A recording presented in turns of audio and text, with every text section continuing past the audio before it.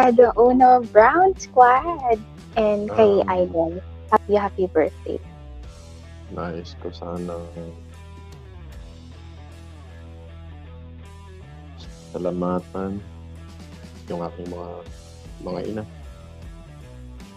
yung mga nanay na yung aking mga mami hindi nagsawang nagmahal sa akin. Their love and your love giving me strength to face the world with pride.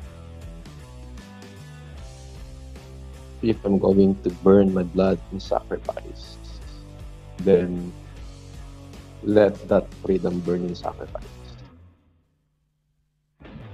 Even these people rob me 1,000 times again, as long that I save my people from agony and suffering, I will be happy, and I will die a happy man. Kay Jojo de Guzman, maraming salamat. Yung mga mami ko, sila Mami Edith, Mami Merly, silang lahat. Siyempre, yung mga abogado ko na wala sa kapatid ko, sana habang narinig niyo tong mensahe na to, malaman niyo na kayo ay bahagi ng buhay ko. Kay Mary Ann, kay Nestor, kay Attorney Johnny, Attorney Espejo, Attorney Karen Chua, mahal ko kayong lahat. At sa lahat ng aking mga supporters, mahal na mahal ko kayo. FLM Defender and FLM Vlogger, mahal na mahal ko kayo. Nananalangin ako na sana dumating pa ang pagkakataon. Agaran dumating ang panahon para tayo magkasama. Ipakita natin sa mundo na minsan sa landas ng buhay o sa ating henerasyon, merong tao na inutusan ng Diyos para mahalin ang mamamayang Pilipino. At gusto ko lang ituloy yung sinabi ko kanina. Sa aking sambahayan, sa aking pamilya, kayo ay bahagi nito. Labis akong nagpapasalamat sa patuloy niyong pagmamahal sa akin. Hindi ko man lubos na maarok, maisip, walang katiyakan. Ngunit ang pagmamahal bigay sa akin ng lakas para patuloy pa rin lumakad.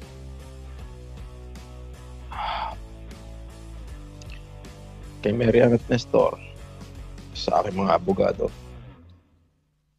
at sa inyo lahat na bumubuo nito.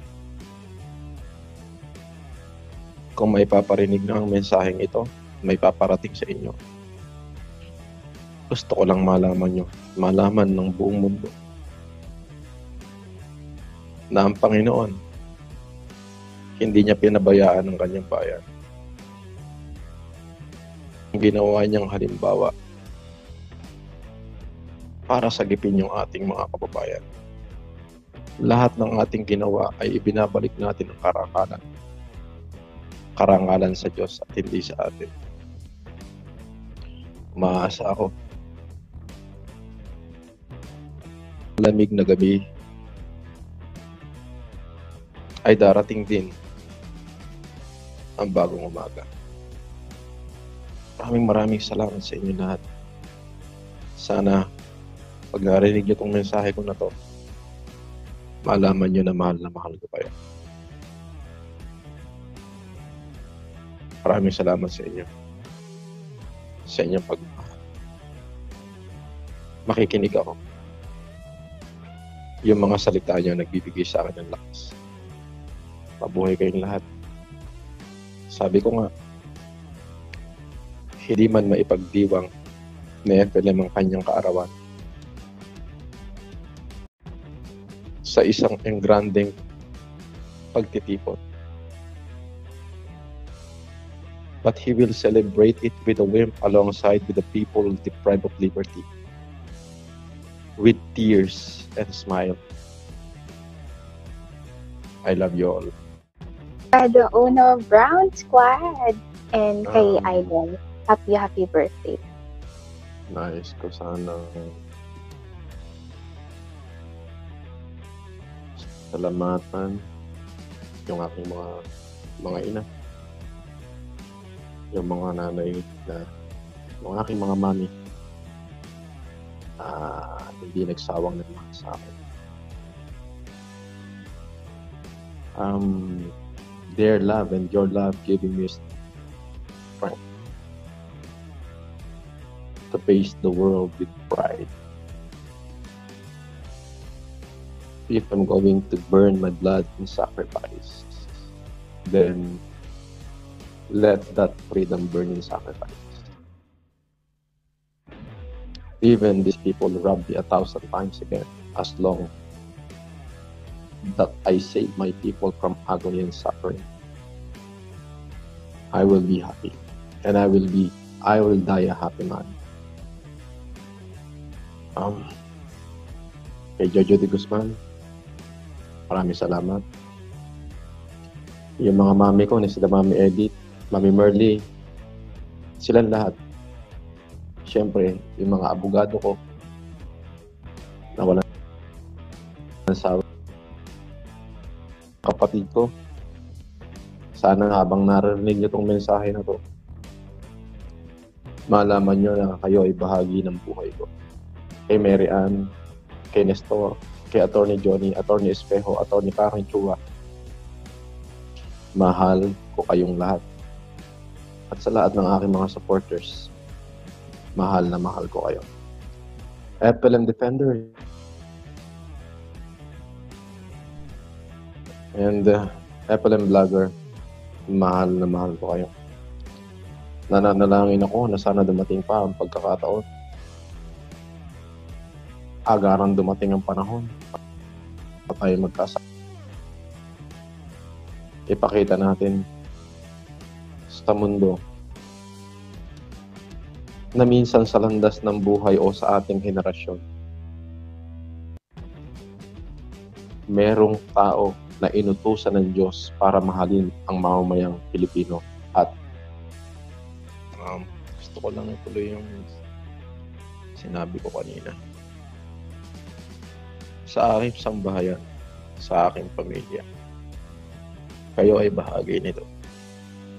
Labis akong nagpapasalamat sa patuloy niyong pagmamahal sa akin. Hindi ko man lubos na maarok, maisip, walang katiyakan. Ngunit ang pagmamahal bigay sa akin ng lakas para patuloy pa rin lumakad.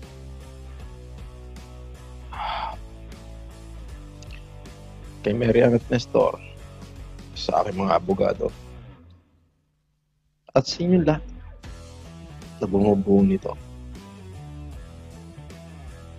Kung may paparinig na ang mensaheng ito, may paparating sa inyo, gusto ko lang malaman ng buong mundo na ang Panginoon hindi niya pinabayaan ang kanyang bayan. Ang ginawa niyang halimbawa para sagipin yung ating mga kababayan. Lahat ng ating ginawa ay ibinabalik natin ang karangalan sa Diyos at hindi sa atin. Umaasa ako, lamig na gabi ay darating din ang bagong umaga. Maraming salamat sa inyo lahat. Sana pag narinig niyo itong mensahe ko na to, malaman niyo na mahal ko kayo. Maraming salamat sa inyo. Sa inyong pagmamahal. Makikinig ako. Yung mga salita niyo nagbibigay sa akin ng lakas. Mabuhay kayong lahat. Sabi ko nga, hindi man maipagdiwang ni FLM ang kanyang kaarawan sa isang engrandeng pagtitipon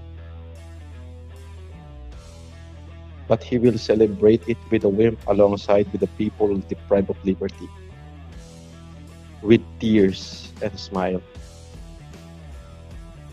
I love you all. Ka namin Si Sir iiwan Jojo, kahit, palipad din. kahit anong long live. Dahil birthday mo po, accept uli ako ng Mayaman Challenge mo bilang regalo sa iyo. At sa mga tao, wow! Salamat! Sir Jojo de Guzman. Palakpakan natin si Sir Jojo de Guzman.